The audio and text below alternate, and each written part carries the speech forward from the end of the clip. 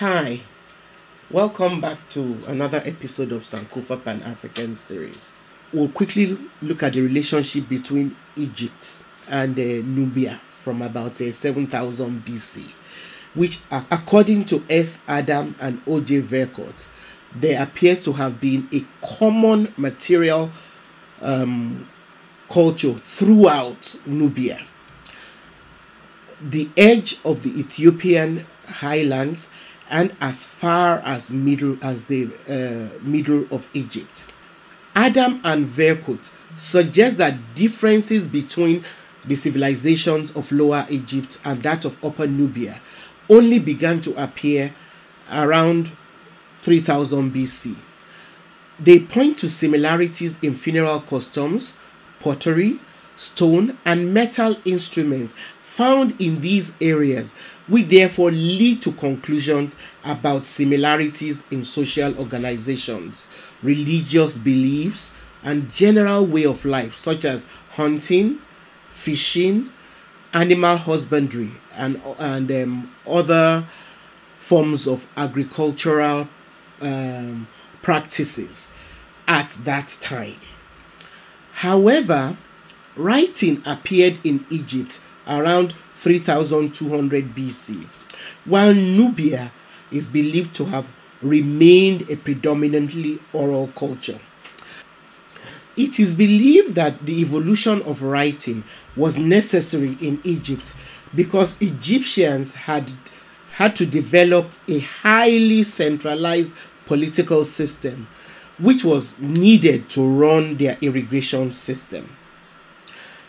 In the south, the communities of Nubia, with their oral culture, maintained a social and political organization which was still based on smaller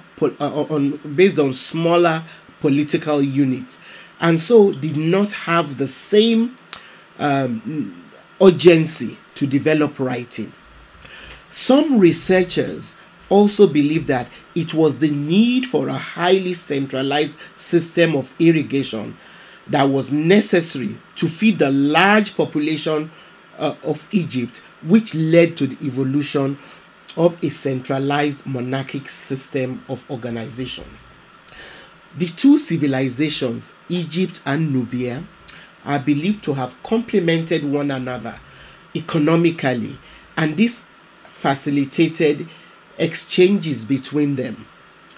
However, from around 3200 BC, under the first dynasty, Egyptians started sending troops into Nubia to find raw materials such as wood, which were lacking or becoming scarce in Egypt due to its increasing population.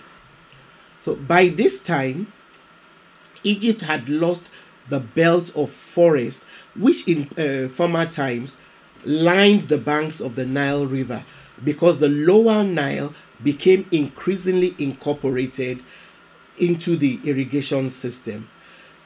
Egypt also needed to keep an open passage southwards in order to have access to incense, gum, ivory, ebony, and panthers, which were in abundance further south in sub-Saharan Africa. The first capital of Kush, a Nubian empire, is believed to have been Kerma, where ancient burial mounds have been found, which suggests that they were the burial places of very powerful native rulers who had commercial and diplomatic relationships with the Hyksos kings who ruled Egypt after the Hyksos invaders took over power there. The rulers of the Nubian kingdom were called Prince of Kush. One evidence points to one of such great rulers. This evidence is found in the first stele of Chamos.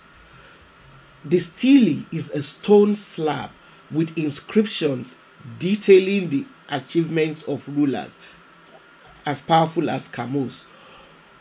Kamuz was the last king of the 7th dynasty in Egypt, and probably the first king who mounted an organized resistance against the Hyksos invaders.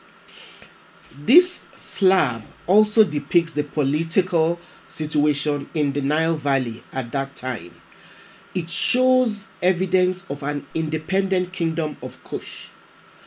The Encyclopedia Britannica also reports that around 2575 BC, the Egyptian pharaoh Snefru conducted a raid into Nubia in order to establish an Egyptian outpost there, and by the 6th dynasty, Egyptians were carrying out long-range trading expeditions, sometimes combined with military raids. Eventually, the Nubian chiefs united against these Egyptian expeditions. They too started making incursions into Egypt. They wanted to retaliate. They eventually broke through Egyptian borders around the 13th dynasty, advancing northwards in 1650 BC. They took advantages of the invasion of the Hyksos to raid Upper Egypt, from where they carted monuments that they carried off to their capital. Eventually, the Theban nobles who were fighting to retake power from the Hyksos tried to form an alliance with the Kushites, who rejected their advances. However, Egyptian nobles were still able to penetrate Kush in order to form a guerrilla movement with which they fought against the Hyksos, as I mentioned earlier. During the process of expelling the Hyksos, the Thebans simultaneously continued to penetrate Nubia, and between 1514 and 1493 BC, they conquered the capital city, thereby colonizing a good chunk of Nubian area. One of the main attractions which made Egypt colonize Kush was its gold and other precious metals.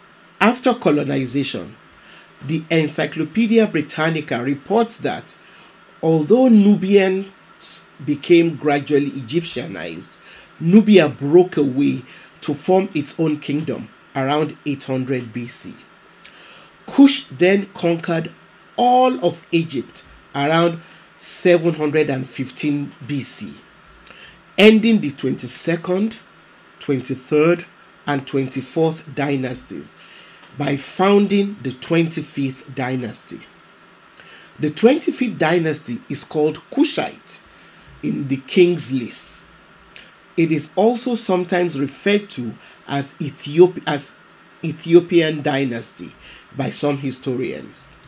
The kingdom was so powerful that in 701 BC, the Hebrew king Hezekiah sought and got the help of a Kushite king named Shabaka to help him revolt against Assyria. I will continue with the 25th dynasty under Kush in the next episode. Please, once again, don't forget to subscribe to our channel if you have not yet done so. Like it and feel free to share with your friends. See you next time.